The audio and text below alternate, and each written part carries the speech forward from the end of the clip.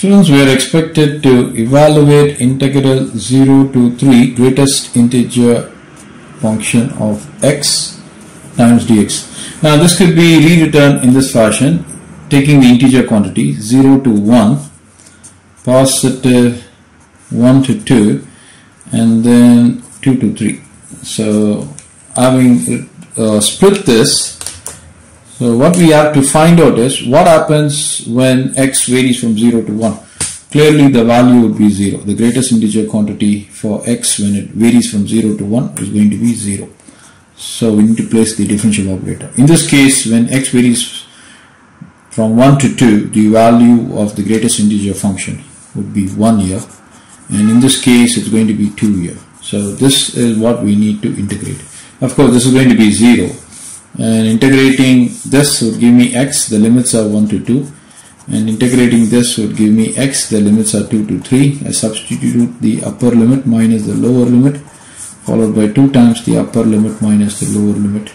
This is going to give me 1. This is going to be giving me 2 of 1, which is equal to 1 positive 2, which is equal to 3 units.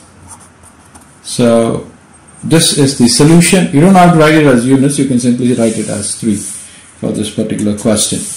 So let's move on to the next question. Now, if in case they're asking us to find the area enclosed by the greatest integer function, or area under the curve of f of x being equal to the greatest integer function of x, then we can also apply graphical technique. So let me just draw the x-axis and the y-axis, and let me mention the points. 0, this is going to be 1, this is going to be 2, this is going to be 3.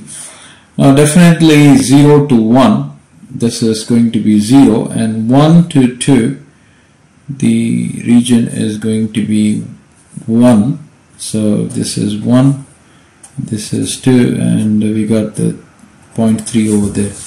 So this is going to be a straight line there, and there is going to be a discontinuity here. There's going to be a break, and it will start from 2 and it will move up to 3. So this is how the step looks, or the graph looks for the greatest integer function. So if we were to find the area under the curve, then this is how it will look. Okay, so this is what is required. Now if you were to observe this, clearly this area is going to be 1 unit and this area is going to be 2 units. So the total area under the curve is going to be 1 positive 2, which is equal to 3 square units. So that would be the solution, so which is obtained merely by drawing the graph for the greatest integer function. So this is another way. So maybe probably I can represent this as 1 and 2. So let's move on to the next question, students.